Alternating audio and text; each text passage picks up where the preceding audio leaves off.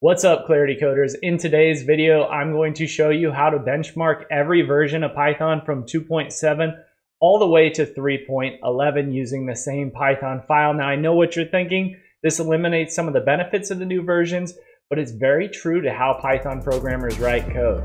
I'll have the chapters in the description as well if you want to skip to the results. Let's not waste any more time and jump right in.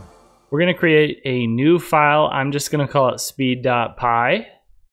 And then we're going to do some imports of libraries I know we're going to use and that are safe across different versions of Python here. So we're going to use time, OS, CSV, and the random library in our program. We're also going to create a directory to hold fake files when we create them, and I'm just going to call it fake files. Let's do a quick check here to make sure that folder exists, which it doesn't yet. And if it doesn't, we'll create the folder. So we'll use make dirs and then pass in our directory. If we run this, you'll see that it creates it. And then if we run it again, it doesn't have an error or anything like that. Now let's create some functions for stuff we're going to test. The first one we're going to call def multiples. You're going to pass in a number and a second number, and then how many numbers you want to iterate through and test. And then we're going to say for I in range of 1 to the max plus 1.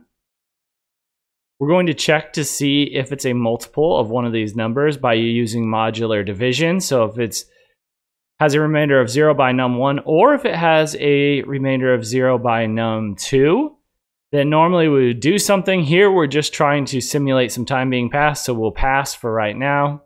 Let's define another function here. So we'll call it create files, and we'll pass in the number of files that we want to create and the file path.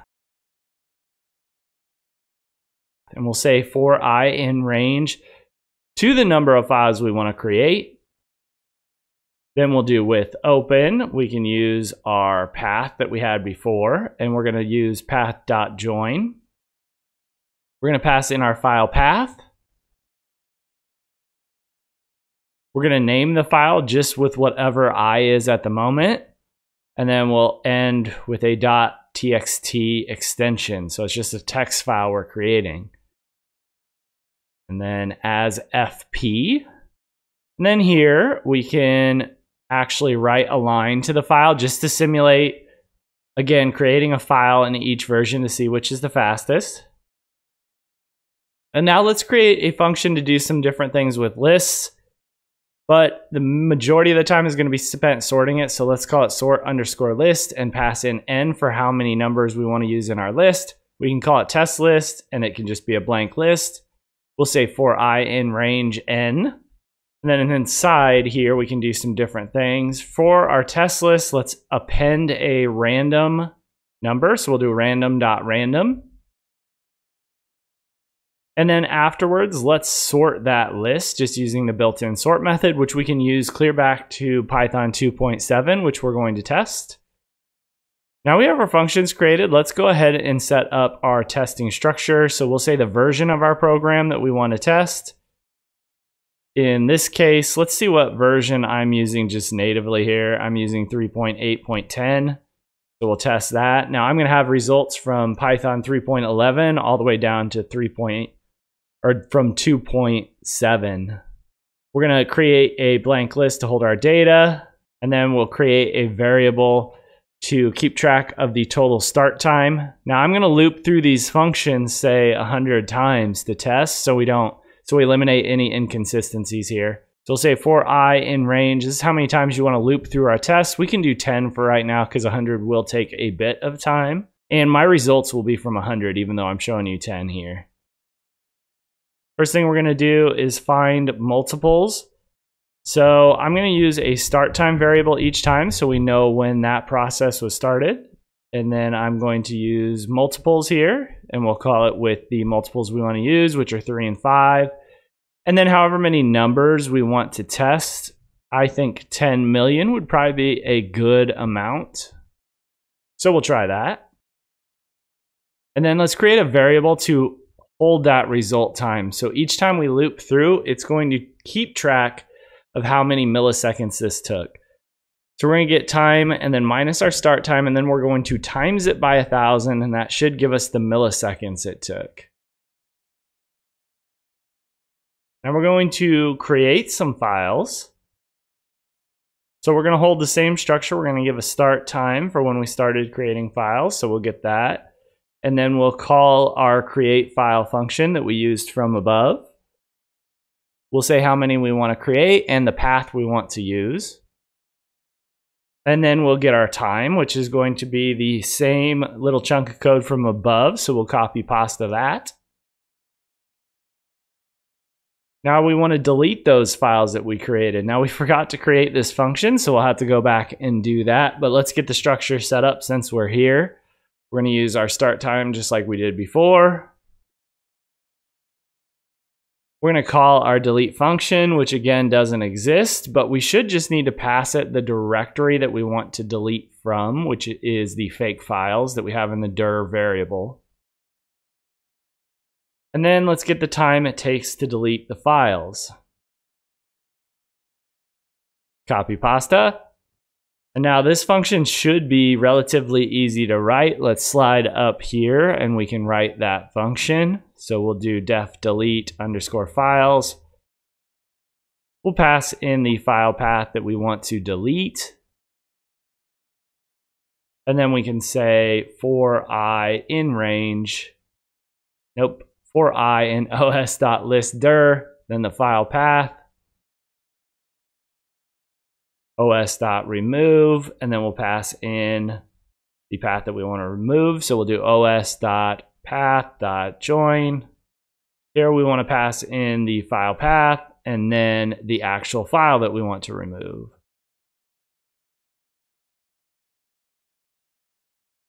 All right, now we can continue our test down here. The last one that we want to do is sort our lists. Sort lists. We'll do our same structure, start time, time.time, sort underscore list, and then we'll pass in how many random numbers we want to add to our list.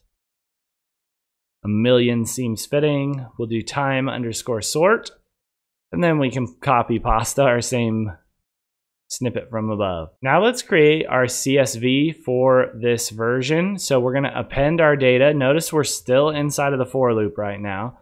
And inside of there, we're going to pass in a list with the times multiples, the time sort, the time create, and the time delete.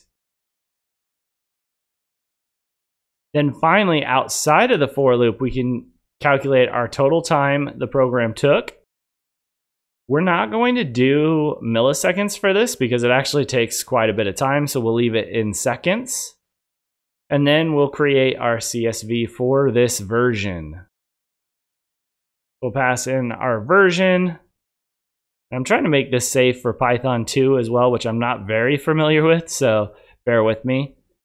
I'm going to do some string concatenation, and I'm going to concatenate the version, a dash, and then the total time. And then we also need to concatenate the extension, which is a CSV. And then we'll write that file. We can do it as F, just for file. And then we'll do write equals csv.writer F. Write rows. And we can pass in our data. Now when we run this, we should get a CSV. The CSV will have blank lines in between them. You can eliminate the new lines with an attribute, but it won't run in Python 2, so I've left that out. So that's essentially how you write the code. We're going to get a CSV here that we'll take a look at. If you want to do the following tests, I just ran it with this and then ran it with each version of Python. So now let's skip to the results and take a look at what we came up with while we were testing the different versions. All right, so this is data compiled from 100 runs on each version of Python. The first chart we're looking at here is finding the multiples of 3 or 5, which was originally a Project Euler challenge. So Project Euler was like leak code before leak code for us old people that you kids have probably never seen. But you can see here that Python 11 does win this, but it showcases something that I find really interesting, and that's that Python 2.7 beats everything else out of the gate. You know, we're using for loops and different things like that, not list comprehension, but just out of the box, how most people write Python programs. 2.7 is the fastest other than 3.11 at this task. We look at sorting 1 million records. This is a little more what I expected, I guess. 2.7 is pretty slow, and then Python 3.11 is the fastest by far here. So that built-in function, sort function, has clearly gotten a lot better in the newer versions of Python.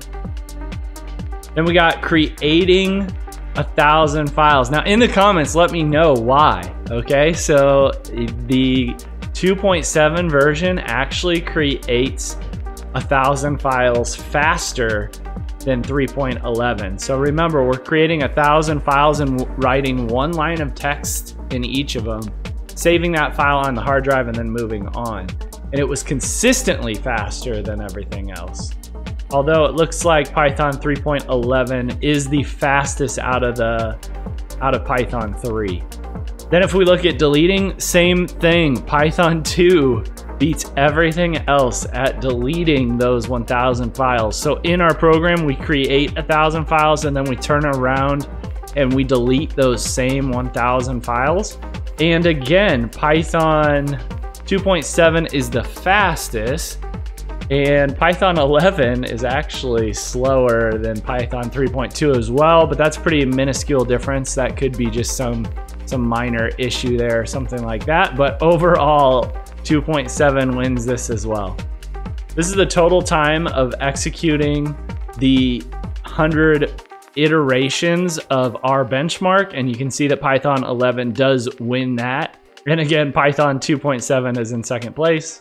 And here we have each individual kind of thrown out here on a chart. Yes, you could have shown this in Python as well. I know you guys will probably rip me for using Excel, but it was already in a CSV, so it was quick, dirty, easy. So that's the route I went. Let me know in the comments what you think of this benchmark, if it's trash or if it's very telling. If you have any video suggestions, please let me know as well. I read them all. I try to respond to most of them. And until next time, keep coding.